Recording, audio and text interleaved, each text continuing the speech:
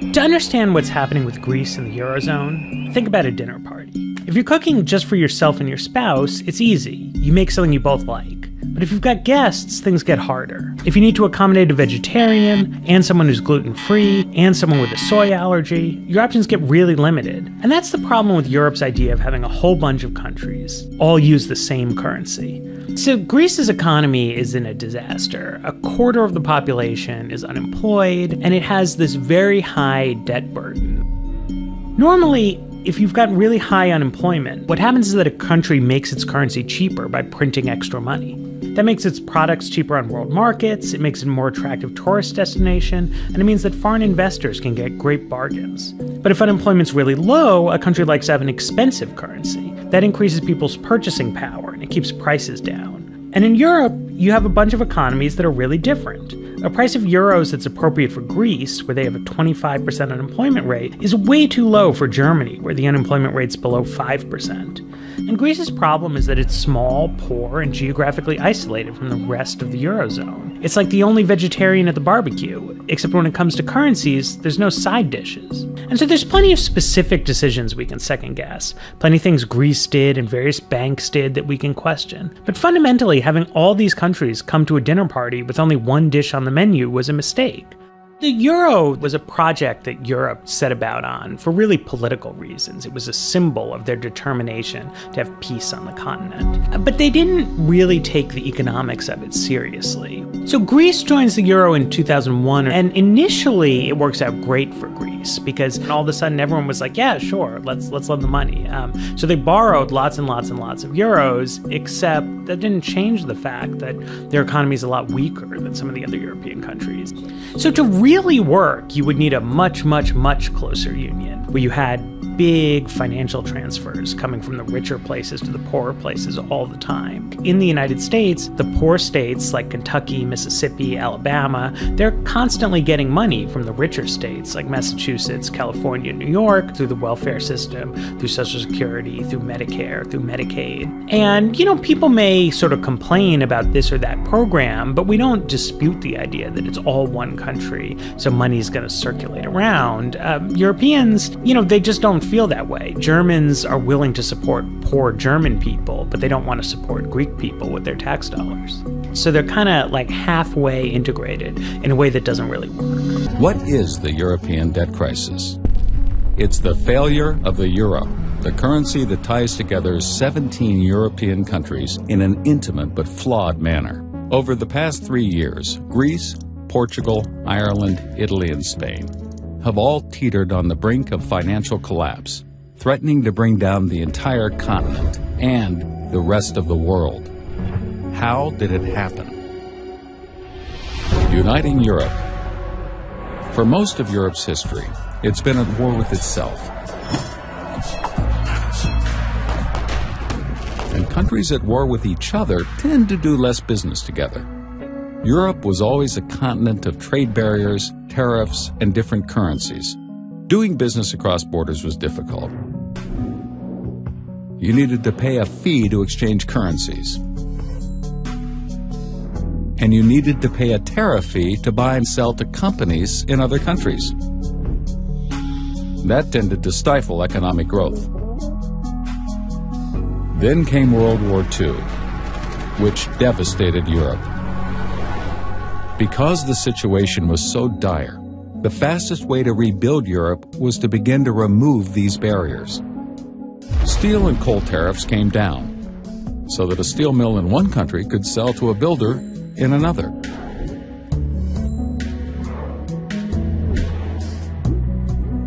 This gave the survivors an idea: a unified Europe, a union across the continent that would end all future wars. Countries began to band together toward this goal, bringing down trade barriers, lowering the cost of doing business. One of the last barriers to fall was the Berlin Wall. With a united Germany, Europe was ready. 27 countries signed the Maastricht Treaty and created the European Union. This made doing business across borders easier, but there was still one major obstacle: the different currencies. A decade later, they had won. The euro, launched on January 1st, 1999. Countries adopting the euro, called the euro area, discontinued their own currencies. They also discontinued their own monetary policies, giving control to the newly formed European Central Bank, commonly referred to as the ECB.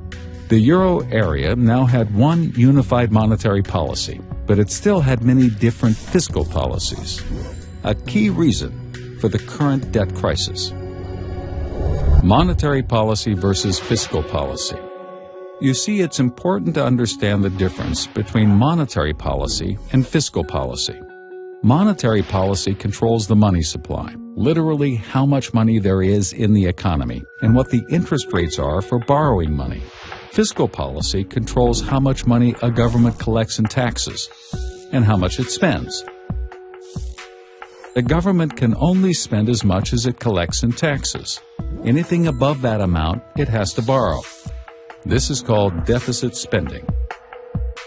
Before the euro, countries like Greece not only had to pay high interest rates to borrow, but they could only borrow so much.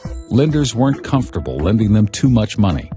But now that they were part of the euro area's new united monetary policy, the amount they could borrow skyrocketed. Smaller countries suddenly had access to credit like never before. Greece and other countries, which previously could only borrow at rates around 18%, could now borrow for the same low rate as Germany. How? Germany's credit card. You see, joining the euro area is a lot like sharing a credit card. Germany's credit card. Lenders now believe that if Greece was unable to repay its loans, Germany and the other big economies of Europe would step in and repay them because they were now bound by a common currency. With a new abundance of cheap credit, Greece and other European countries were able to adjust their fiscal policies and increase spending to previously impossible levels. Some countries embarked on huge deficit spending programs, primarily for politicians to get elected. They made promises such as more jobs and generous pensions, all of it paid for with the new money they could now borrow.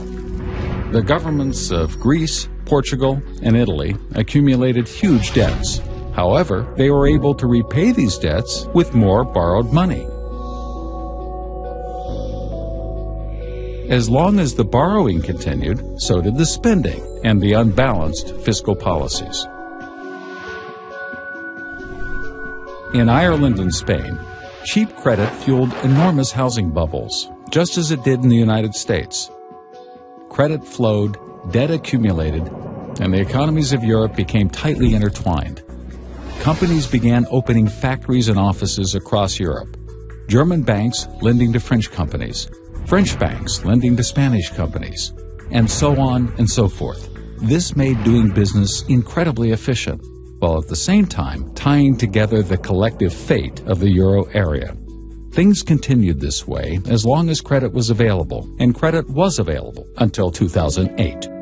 Spurred by a collapse in the U.S. housing market, a credit crisis swept the globe, bringing borrowing to a halt everywhere.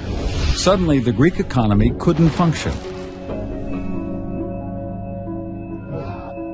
It couldn't borrow money to pay for all the new jobs and benefits it created.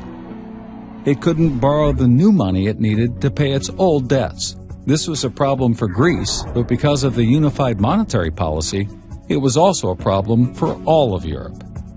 Much of Europe had been on a spending spree and borrowed more money than it could ever repay.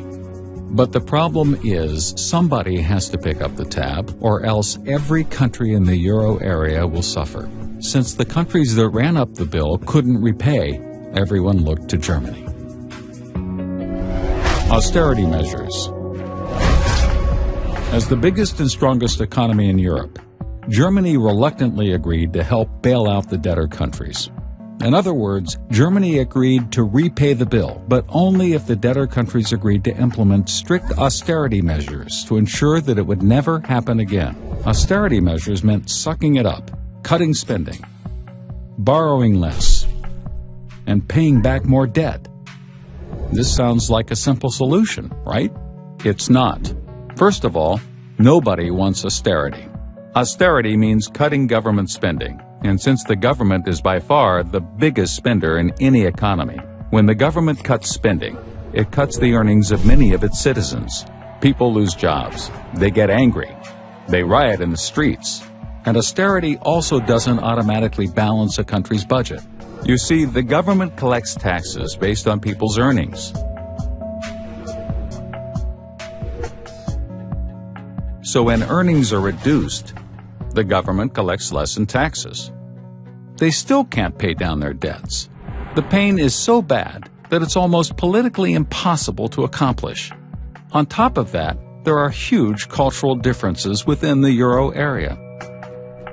Extreme cultural differences.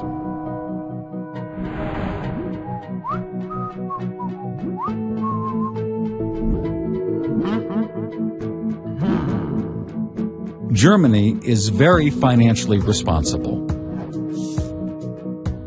Ever since the terrible hyperinflation the country experienced after World War I, it's been extremely inflation-averse and incredibly careful about spending and borrowing. In general, Germans work hard, expect little in the line of state benefits, and meticulously pay all of their taxes. Many Greeks, on the other hand, enjoy generous state benefits and don't pay taxes. Greece has a terrible problem. It has never collected the majority of the taxes it imposes on its citizens, and it's always been this way. Joining the euro just amplified it. The German view is that doesn't work. If you want our money, you need our morals. As the debtor countries headed towards default, the whole continent of Europe was in danger. Even though the economies of the debtor countries are relatively small, they posed a huge threat because the European financial system is so interconnected, precisely because of the euro. Remember, the debtor countries borrowed money from banks, investors, and other governments throughout Europe. As the debtor countries get closer to default, everyone who lent them money becomes weaker, and everyone who lent those lenders money also becomes weaker, and so on and so forth. A problem in one country could reverberate across the whole continent, triggering a chain reaction of default. If Greece defaults, then Spain could default. Italy, Portugal, and Ireland could be next. Then France, then Germany. Pretty soon, it could spread not just across Europe, but across the world. Fiscal union or breakup. The problem is, even if the debtor nations adopt austerity measures, and even if the bailout from Germany and the stronger countries helps them pay down their debts and avoid the immediate crisis, there's no system in place to prevent this from happening again. This brings us back to that fundamental division of monetary policy and fiscal policy. Ultimately, the euro area requires a fiscal union to match its monetary union, or neither. That is, there must be a political organization with authority to set fiscal policy within every euro area country. It must have the power to cut spending, raise taxes, and set laws. A fiscal union like this could actually prevent excessive borrowing and spending.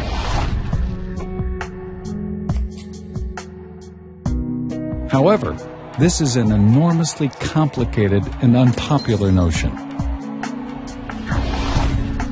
It means surrendering sovereignty to a higher power. In essence, a United States of Europe. Yet, without a centralized fiscal union, countries will continue to run deficits, accumulate debt, degrade the value of the euro, and threaten the stability of Europe. Can Europe take the necessary steps and create a fiscal union alongside the monetary union? Or will the monetary union break up and the euro disappear?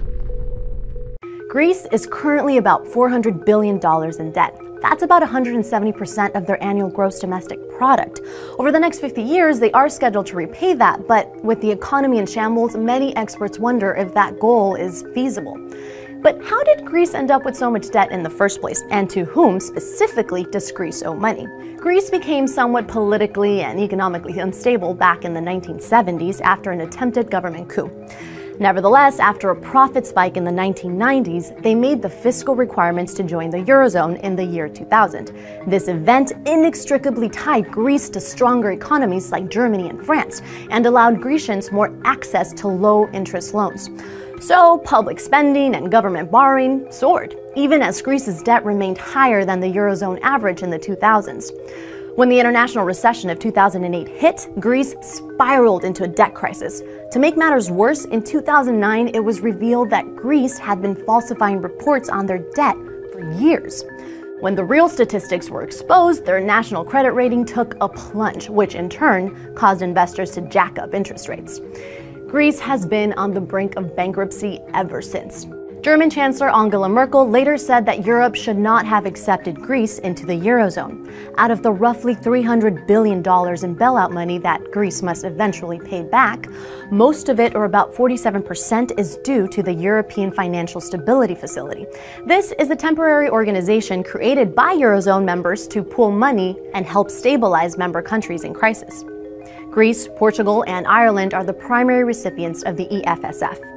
19% of Greece's debt is held by other Eurozone governments. Another 12% is held by private investors, and the rest, about 22%, is held by the European Central Bank, the International Monetary Fund, and Treasury bill holders, who are primarily Greek banks.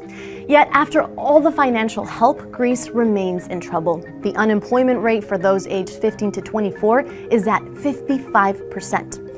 Further, budget cuts are so unpopular that they have led to riots and protests. Meanwhile, Greece and other European governments are locked in heated dispute as to whether Greece should or even could make more financial reforms. Germany and France, who have invested nearly $115 billion in the country, don't want to see Greece default on its debt, but they are also refusing to give Greece another bailout. During the next half-century, Greece needs to stimulate its economy while decreasing government spending.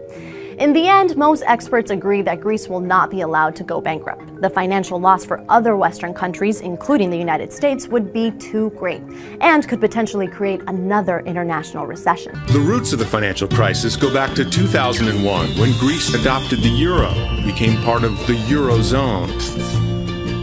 That gave them access to billions in loans at low interest rates. The government used the money to finance dozens of projects and reforms to try to modernize the country and put it on par with its new European partners. Greece also grossly overspent on dozens of non-essential projects like the Athens Olympics, which helped fuel inflation. Greek leaders were sure their economy would grow enough to pay the loans, but every year they spent more than they collected. Also, a Greek tradition of widespread tax evasion, especially among the rich, a sprawling bureaucracy, and rampant corruption helped to throw the deficit out of control.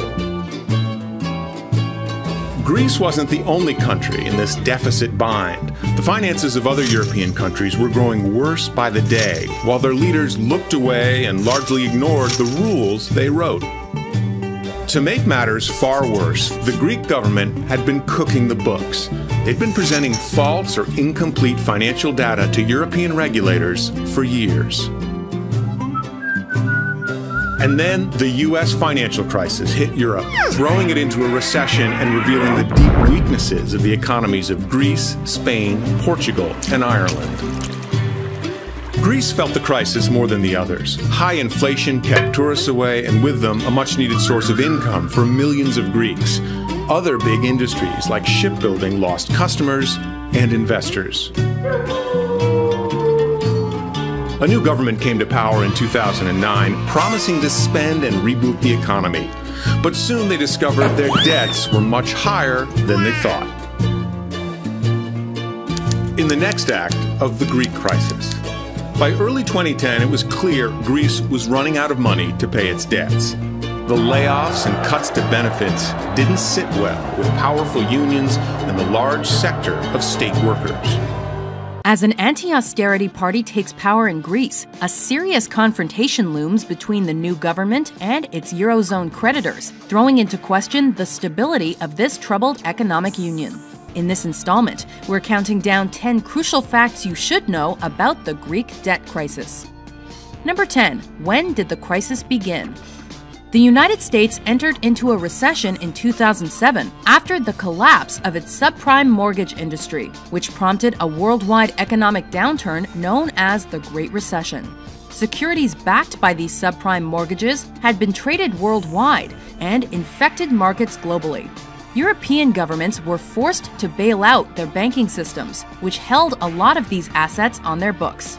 These bailouts, combined with existing high levels of government debt throughout Europe, sparked doubt among investors as to whether European governments could successfully refinance their debt loads, which ultimately led to the European sovereign debt crisis. Data for France showed the PMI there recording its biggest fall since the index began 14 years ago.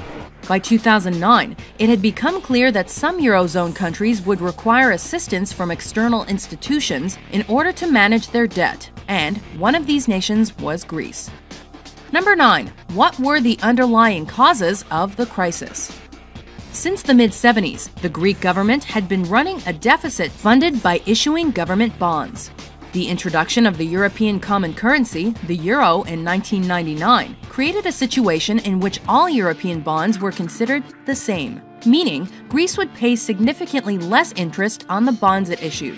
This encouraged Greece to continue disastrously excessive deficit spending, with the country's government even making arrangements with financial institutions like Goldman Sachs to conceal their true level of borrowing. At the same time, the Greek government consistently failed to collect all of the taxes that were owed to them. This, combined with a large public sector, kept Greek government spending high and pushed Greece's debt-to-GDP ratio to 146% by 2010. Number 8. How did the crisis evolve? The economic crisis in Greece was exacerbated in April 2010 when the credit rating agency Standard & Poor downgraded Greece's credit rating to junk status, meaning it was not worthy of investment. This effectively closed off private capital markets to Greece as a source for borrowing money. International financial service agencies like Standard & Poor continuously monitor a country's credit worthiness, which in turn determines what interest rate a country's bonds should yield. By June 2011, Greece's credit rating had dropped to CCC, the lowest credit rating in the world, and the country's interest rates shot back up to pre-euro rates. Greece earned this CCC rating due to the belief that it might actually default on its debt obligations, essentially meaning that the country would declare bankruptcy. Number 7. What was the response to the crisis? Facing the prospect of default, by mid-2010, Greece entered into loan agreements with a group of creditors consisting of other Eurozone countries, the International Monetary Fund, and the European Central Bank, which was nicknamed the Troika. The first loan package was agreed to on May 2, 2010, to the tune of 110 billion euros. Due to extreme circumstances, the European Union met in July 2011 to structure a second loan package of 109 billion euros. Then, in October 2011, Eurozone leaders and the International Monetary Fund came to a joint agreement with banks in order to write off 50% of Greece's debt over the next 9 years, in a plan to reduce the country's debt to 120% of GDP by 2020. Number 6. What were the conditions of Greece's loans? Greece was forced to implement severe austerity measures in return for receiving loans from the Troika. This included significant spending cuts, public sector salary and pension cuts, and the privatization of national industries. These measures were met with public resistance in the form of widespread protests and a general nationwide strike. Masked protesters clashed with police on the streets of major cities, hurling petrol bombs, with some confrontations leading to several deaths and hundreds of injuries. In 2012, the IMF admitted that they did not foresee the overall impact of the austerity measures, which actually worsened the Greek recession. Violent riots erupted in the Greek capital of Athens throughout that year. Number 5. What were the consequences of austerity? There is a revolution against the government. The austerity measures held deep ramifications for Greece and severe consequences for its citizens. As of February 2015, unemployment hovered around 26%, and for those under the age of 25, that number peaked as high as 50%. About a third of the population had, by that point, sunk below the poverty line. Greece had the highest child poverty rate in Europe, with nearly 40.5% of children trapped in impoverished circumstances. Furthermore, a study found that after every new round of austerity measures was enforced, suicide rates in men and women increased by 12% to 36% and remained high. The conditions that the Troika requested in return for bailing out the Greek economy were so harsh that it prompted one United Nations official to speculate that they constituted human rights violations. Number 4. How has the crisis affected Europe? Greece was set to receive a final batch of funding on February 28, 2015.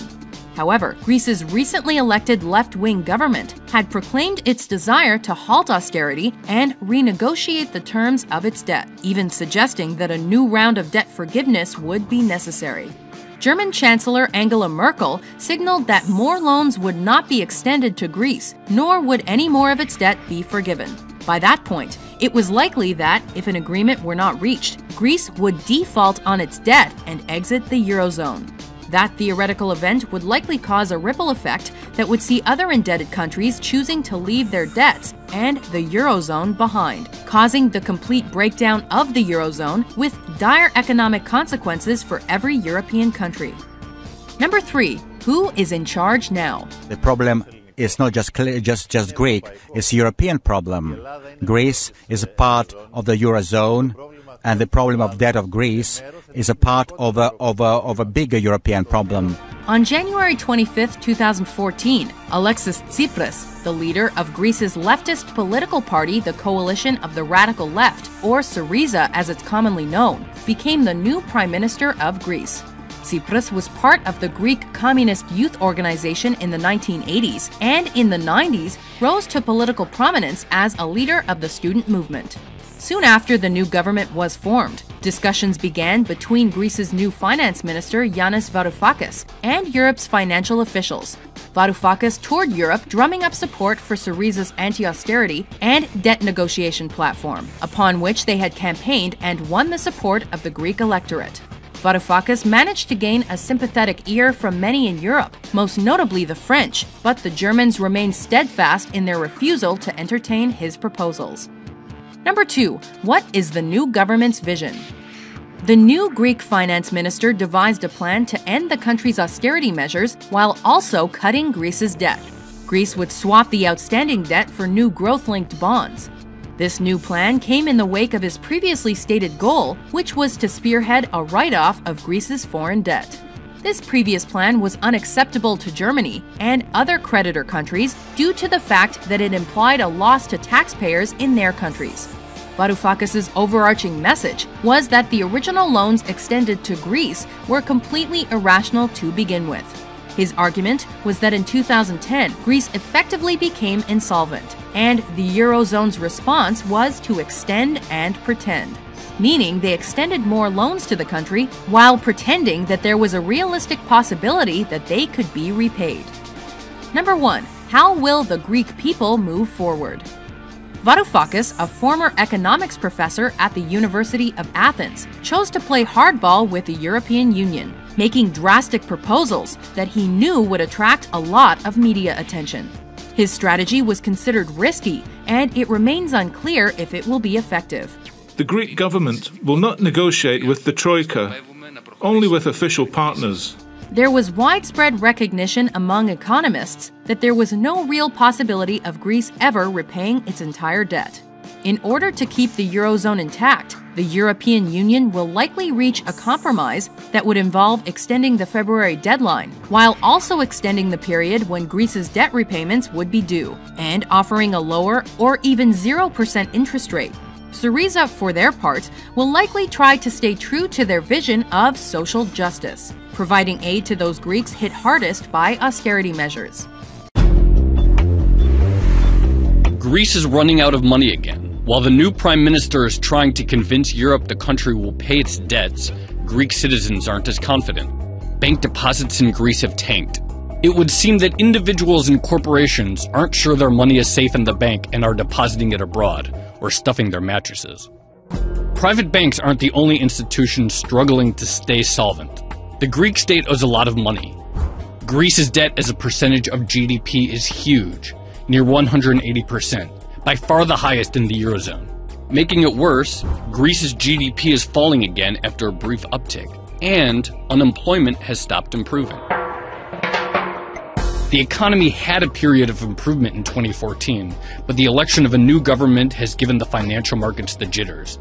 Jitters that can be seen in the yield of the 10-year Greek government bond. Yields started rising again last year, and that indicates investors are less confident that Greece will be able to pay off its debt over the long term. So who pays if Greece does default? European governments will take the biggest hit. They own 62% of Greece's debt. The private sector claims 17%, and the IMF 10%. All could lose billions if Greece doesn't pay back its loans.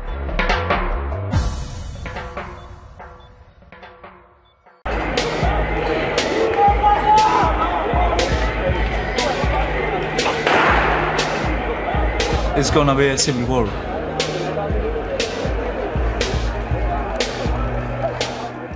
There is a revolution against the government.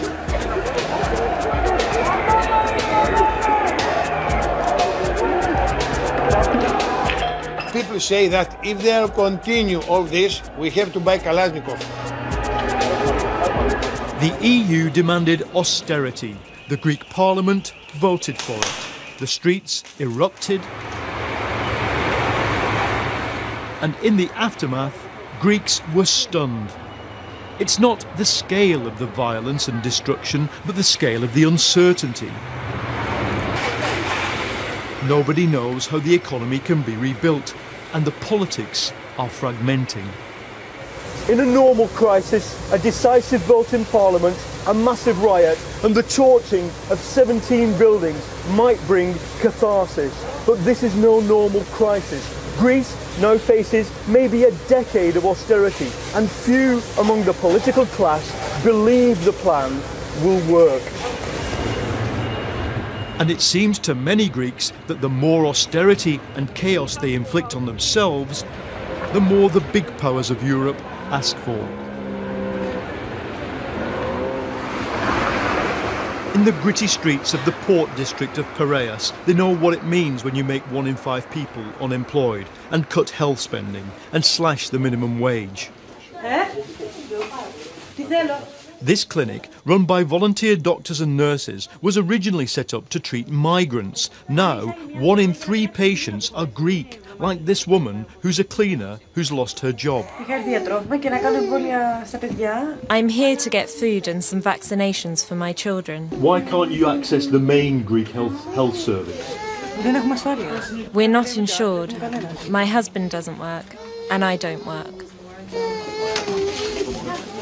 In the latest round of austerity, the government has lopped another €1 billion off the medicines budget. Meanwhile, incomes are collapsing. If you are poor, you have the same problems regardless if you come from Africa, Asia, or if you are a Greek citizen. But for our organization, it's a whole new phenomenon to have Greeks. Because in the past, these people could struggle for the daily life. They had some problems, but they could manage it. Now the burden has become more. It's more difficult for them.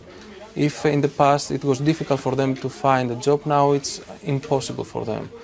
And I'm afraid that with the crisis, the phenomenon will become worse. As the crisis deepens, the weakest and the poorest suffer, nowhere more so than those who are not supposed to be in Greece at all. This is Patras, the ferry port that links Greece to Western Europe. Right on the seafront, hundreds of illegal migrants live in this shattered factory. I'm taken in by an activist from a local NGO. The migrants got here because government cutbacks have made the Greek border highly porous. How easy is it to get into Greece? How easy? It's too easy. It's too easy? Too easy. Why? Why? Because, you know, the border's not closed, the border's open. They survive on charity. They receive no assistance at all from the Greek state. But as the economy has collapsed, so too has sympathy for the migrants. You know, there's no Europe. Believe me, there's no Europe. It doesn't feel like Europe? No. Why? No, I used to live in London. There's no Europe. Believe me, there's no look like Europe. The police can hit you. The people can swear you for no reason. The people hate us like animal. What's the life there? This man, a graduate from Darfur, is headed for London. He can't wait to see the back of Greece. How long have you been in this factory place? In the factory here, I have 60 months and 3 months in the train there. Yeah. Before we came here, because the police is forced us to leave the train. Then we came here in the abandoned factory. I have 60 months here now. Do you think the economic crisis has made the situation for migrants worse? Yes. Why? Tell me. We are going to the market, so I think they give you some food at the end. Some foods and also some money, you know. And there's less now. Yeah. Now the situation is changed because of the economic crisis. They drink from a pipe in the ground. Some have died from fires lit to keep warm. It's shocking to see this in a continent that once prided itself on a social model. But the crisis has turned so much of Greece upside down. For Greek youth, the situation too looks dire. 50% of those under 24 are unemployed. And among them, the extremes of politics are growing. In a bar run by one of the far-left groups, I meet the people who've got together to feed and clothe the migrants. None is actually a member of a left party. All intend to vote for one, and all have been participants in disorderly protests. There's no future for us.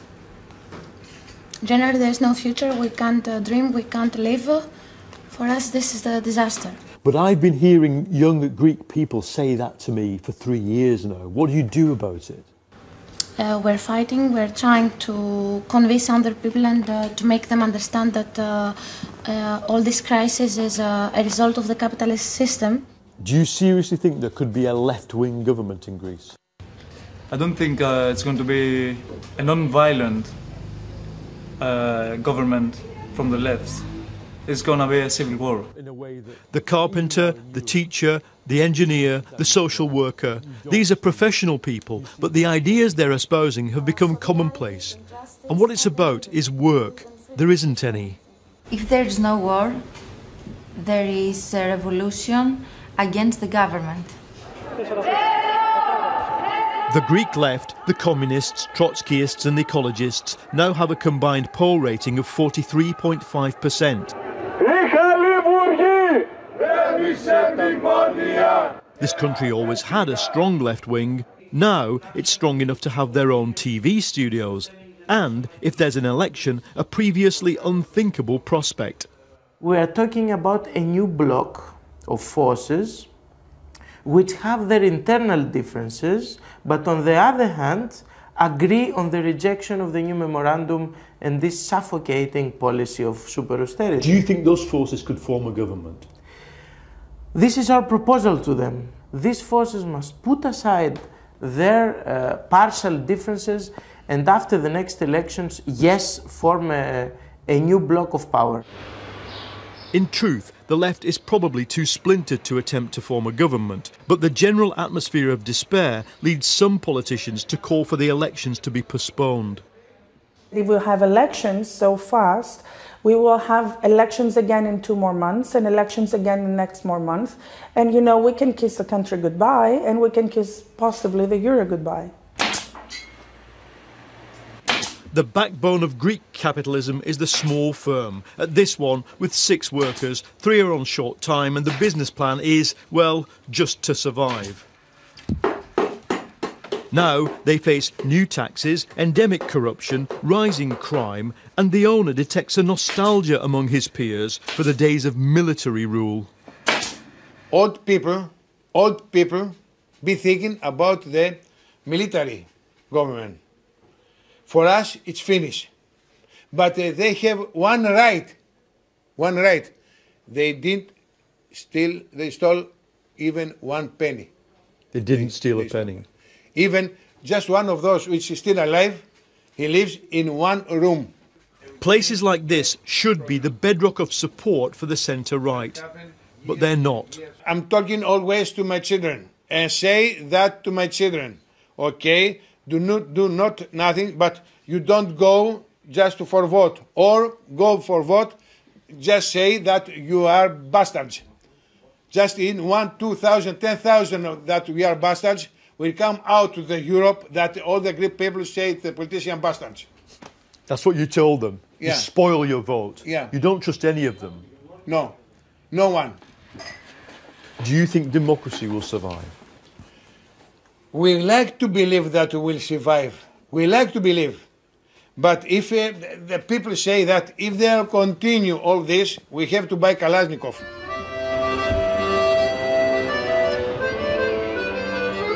There are still days when the sun shines and the old lifestyle rekindles and people forget their worries. But for the political class that's tried to guide Greece through this mess, there's deep concern. If we're not seriously looking at the repercussions, we may end up Russia of the early 90s, the very, very high poverty line. Russia in the mid-90s had a poverty line which was higher than during communist period. And it had crooks running the country. And it had crooks running the country.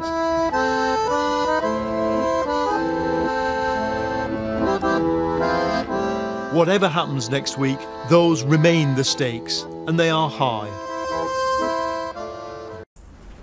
The Vrionis family doesn't want to complain. They're getting by, and compared to most Greeks, they're doing well.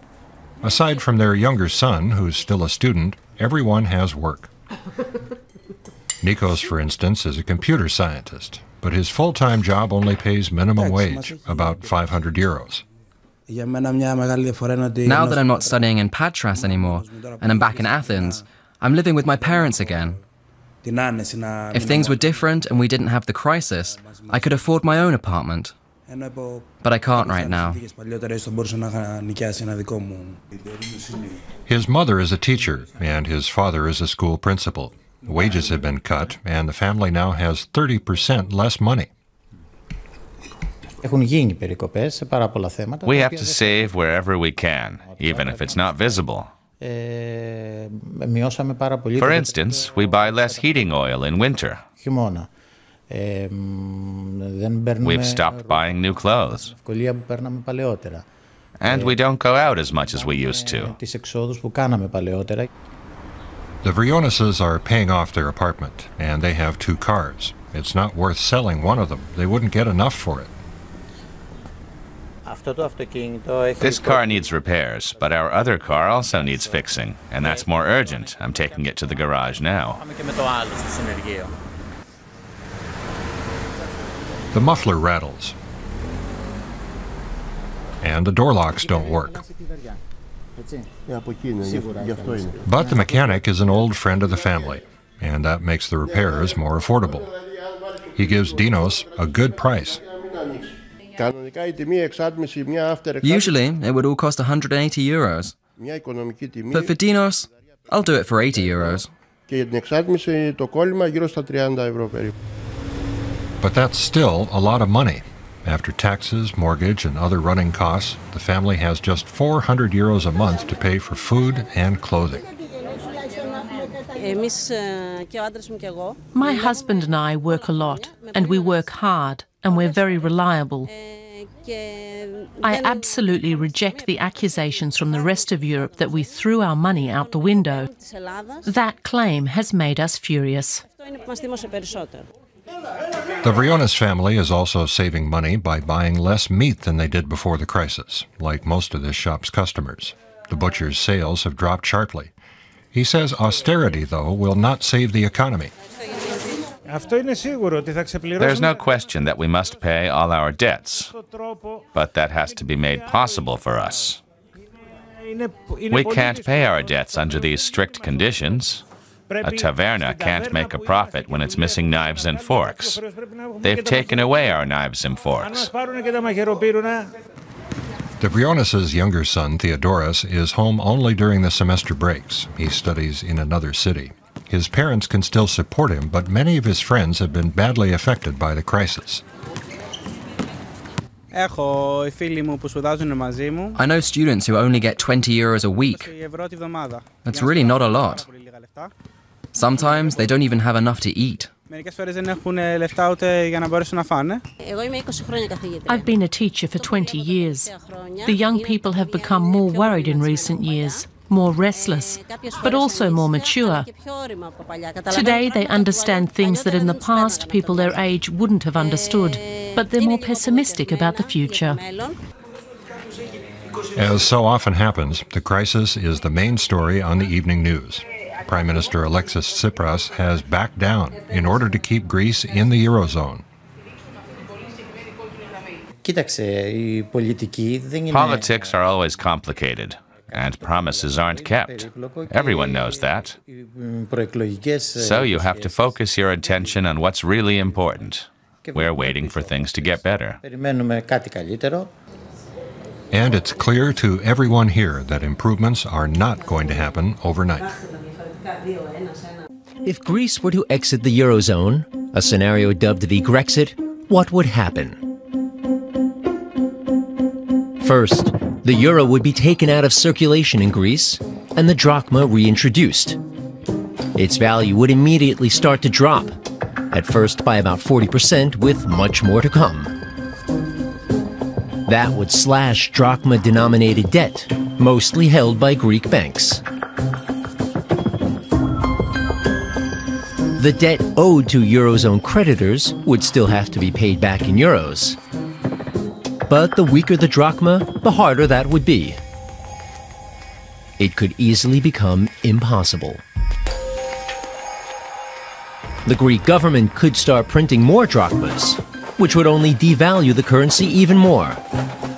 The ratings agencies would classify Greece as in default. Greece would be cut off from any further credit from international money markets. But at least holidays in Greece would be incredibly cheap. Foreigners would be able to buy vacation houses for next to nothing. Greek exports would also be dirt cheap. The problem here is there are not enough attractive products to support the economy. The Greeks, for their part, would no longer be able to afford medicines from abroad, and many imports would only be available on the black market. Most of the Greek savings would be deposited in foreign banks, while Greek banks would be struggling to stay afloat. Greek companies could no longer pay outstanding bills in euros and might have to close shop, putting even more people out of work. That might trigger social unrest. Professionals, doctors, specialists, and academics would leave Greece. And the European Union would still have to send aid to Greece, which would, after all, still be an EU member. It's a Greek tragedy in the making.